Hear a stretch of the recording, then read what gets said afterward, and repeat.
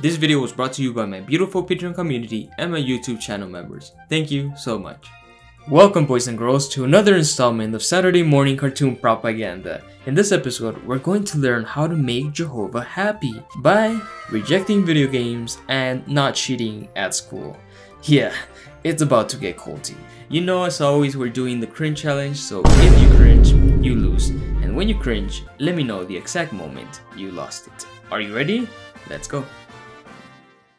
Today, we're going to watch the video titled Make Jehovah Happy, and it comes with this epic poster featuring neatly trimmed Jesus. Glad to see he's doing okay. From the beginning, Jehovah has always cared about people. Sadly, many of them have caused him great pain.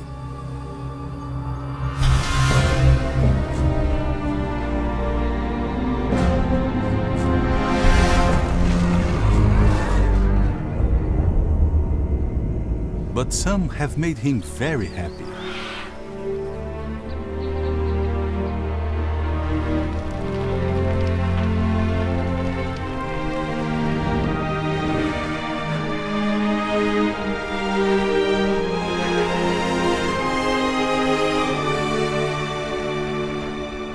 Jesus always made Jehovah happy. Satan didn't like this. He tried everything to get Jesus to do what was wrong. Damn, why is Satan kind of fine? He's like the villain from Hercules, but just not hideous. Well, they're just fine, you know, a little dark, a little gloomy, and as always, hey, full of dead people. What are you gonna do? If you are a son of God, tell these stones to become loaves of bread. It is written, man must not live on bread alone.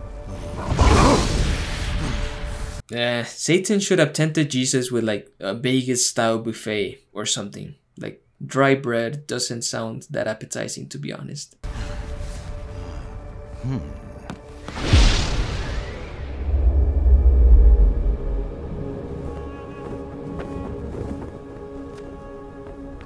If you are a son of God, throw yourself down.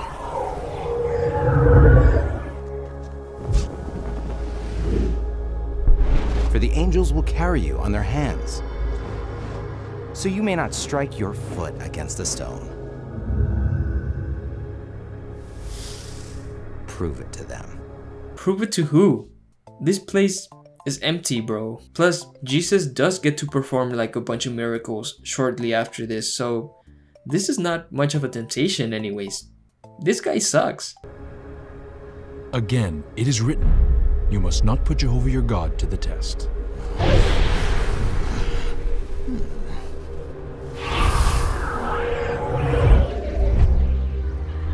See all this glory.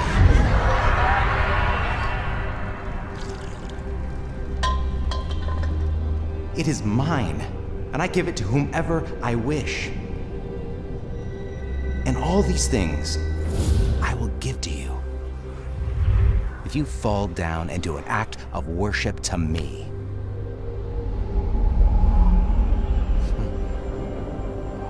Go away, Satan. For it is written, it is Jehovah your God you must worship, and it is to him alone you must render sacred service. And just like that, the most cunning and evil being in the universe gives up after 3 temptations. Yeah, right. Jesus was determined to make Jehovah happy. But this story isn't over. This is your story too. What do you mean, Dad? Well, what you do can make Jehovah happy. Our text this morning, Proverbs 27:11. Do you remember what that says? Oh yeah, it says, "Be wise, my son, and make my heart rejoice." Good memory, Sophia. That scripture is talking about you. What you do every day, not only big things, but also small things you do, can make his heart rejoice. How would you know that, Dad? Like, do you have access to the mind of God to know what makes him happy and what makes him lose his marbles?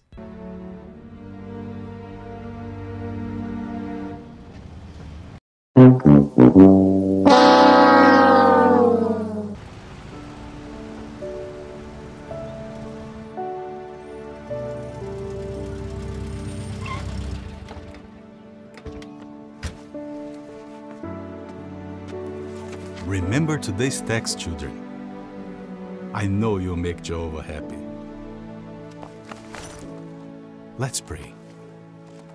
So are Caleb and Sophia just super late to class? Like, there seems to be no other cars around, since Dad just decided to park there illegally to pray.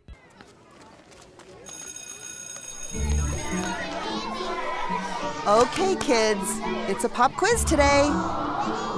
Yes! Nerds. Now, Sophia, if you ace this test, you'll be #1 in the whole class.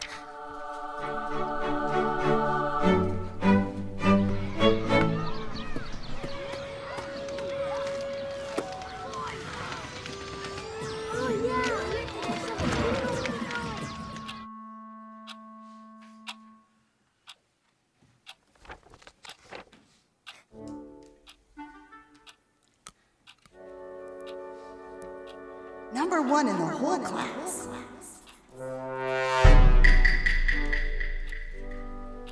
Hey, you got this one? Yeah, here. Hey, Sophia, you want the answer? That stinks, you lost. Hey, Caleb, you want to play? Come on, it's fun. What a nice kid. Because kids at school rarely let me play with their Game Boys. Like, I sure hope Caleb doesn't rudely reject his offer because of his religious indoctrination. Forget it. He's a loser. Let me play with it. Are you gonna play or not?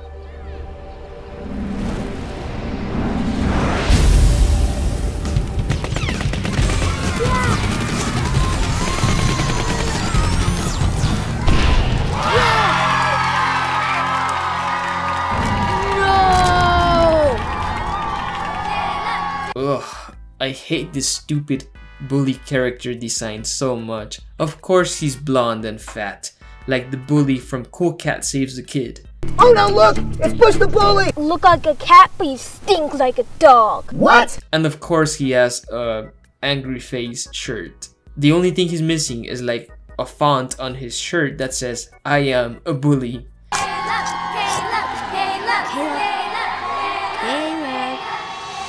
Caleb, you gonna play?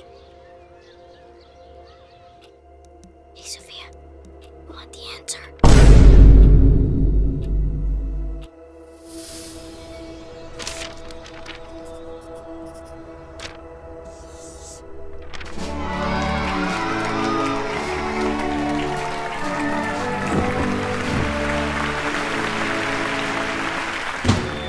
And you too can have success.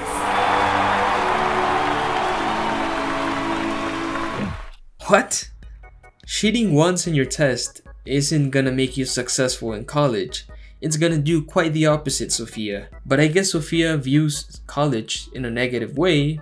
That's why she associates it with cheating. Remember, JWs discourage higher education. Why not give your first fruits to Jehovah and pioneer for a year, and then consider how much additional education is required?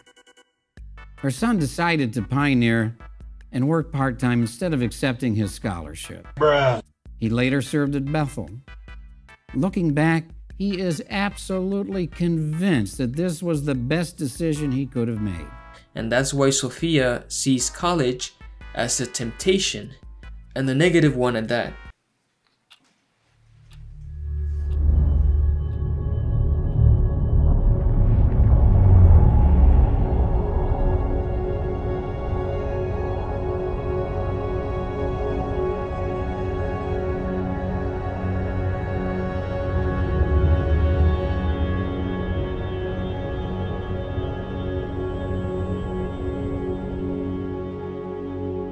That's okay.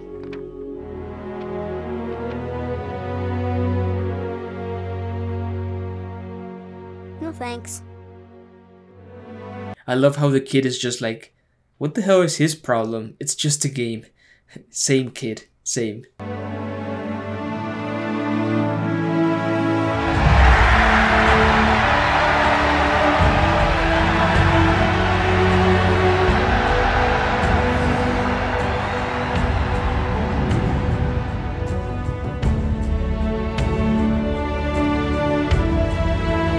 She could have at least, like, tried to guess the answer. You didn't even try, Sophia.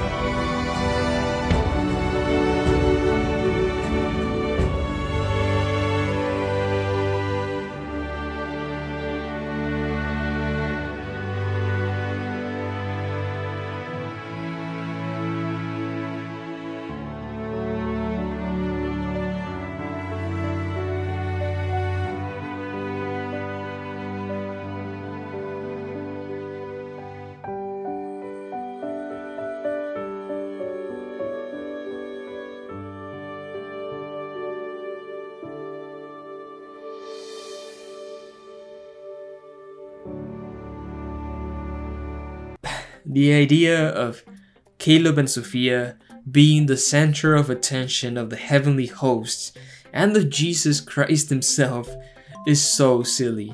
Apparently Jesus has nothing better to do than to see if Caleb is going to play a video game or not. Is that what he does all day? Like micromanage the actions of young kids? Do the angels erupt in cheers every time Caleb says no to a temptation? What a miserable existence. And why are all the angels white? Is melanin banned in heaven? And why are you depicting Jehovah himself, even though no one has seen him? Isn't it like sacrilegious to try to depict God in artwork? So many questions. This is the life of a JW kid, guys. You are indoctrinated to believe that Jesus and the angels are watching you 24/7, and that even in your most insignificant actions can affect the mood of the creator of the universe. What you do every day, not only big things, but also small things you do, can make his heart rejoice. To prove this, Watchtower often quotes Genesis 6:5, in which God sees the evil man in the days of Noah and is deeply grieved. This verse, they argue, proves that our bad actions make Jehovah sad. But the people in Noah's day were murdering each other. All Caleb wanted to do was play a video game. That's it. Are you telling me that the sovereign of the universe, the same dude who launched a bunch of bloody wars in the Old Testament, is gonna be upset over what video games Caleb decides to play with? Are you kidding me? In fact, Watchtower has a long history of speaking against so-called violent video games. They've made several videos on the matter. There's something else video games can rob you of. Your sense of right and wrong. The Bible says that God hates anyone loving violence. The fact is, video games promote lots of things the Bible condemns. Violence, immoral sex, and spiritism. And when you condemn spiritism, do you mean ghosts and monsters? Because in that case, then Jehovah hates Super Mario, since it has like ghosts in it. Is it just a game? Imagine you were doing that in real life. You know, all that stuff in the game you're playing. What kind of person would you be? Your choice in video games may say a lot about who you are and what you think is right and wrong. No, video games don't define who you are. What the fuck? Like, this is a long-running trope in fundamentalist Christianity where if you play violent video games, you're gonna become like a school shooter or something, when that's been proven not to be the case. If I play Grand Theft Auto, that doesn't mean I'll go running over pedestrians, right? You know, I'm super glad my parents weren't super strict with the type of video games I was allowed to play. Like, we couldn't play like rated M video games or something, but my dad even bought me this one Simpsons game for the GameCube. You know, the one where you run over pedestrians and shit. It's like a rated T version of Grand Theft Auto. But the thing is, a lot of JW parents are really strict. Some have even banned Pokemon from their homes because it's demonic or something. So Pokemon is a game that teaches children how to enter into the world of witchcraft, how to cast spells, how to use psychic phenomena, how to put to work supernatural powers against their enemies, how to fantasy role play. Pokemon world is a world of the demonic, of the satanic. But while you might not take it quite seriously, I assure you that demons take it quite seriously. The video game slander doesn't end here though. Maybe it's something very specific. Or maybe bad association is coming from a place we never expected. I only join games with witness friends I know. But sometimes, they connect with people I don't know. Who pick games I'm not sure we should play. Oh no, this man is drinking a beer after a long day of work. What a piece of shit. But maybe my friends know them. So they're probably okay. It's vital that we avoid bad associations. What about online games that connect you with other players? Do you know who's on the other end? Your game could be putting you with the wrong people. So, you not only have to avoid violent video games, you also have to avoid playing with non-witnesses. Even though JW gamers can be quite the sailor mouths at times, you would be surprised. I told Mom what's been happening when I game with my friends. She gave me good ideas on what to look for in the research guide. This is a grown-ass man confessing to his mom that he played video games with unbelievers. You just can't make this up. No! So Caleb literally believes that his mundane decisions affect the mood of the creator of the universe.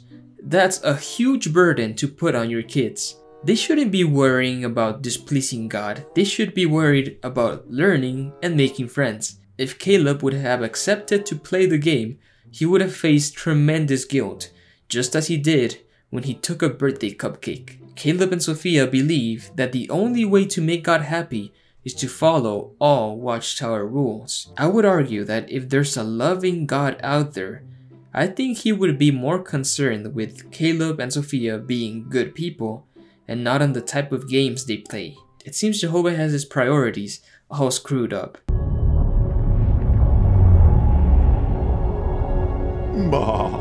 I give these cartoons 9 out of 10 in the cult meter. They're super culty, they're super damaging. This worldview is not good for kids. My life is much better now that I realize that there is no Jehovah watching my moves 24/7 and that the video games I play don't define who I am. So let me know what you thought of this video in the comments below, and let me know when you lost the cringe challenge because I love reading your comments. If you want to support my work, please join me on Patreon or become a channel member. It's only $1 a month and you get early access to all of my videos and you get to use these fun emojis. Think about it, it really helps me out a whole lot. Thank you guys for your support. Take it easy and stay away from the tower.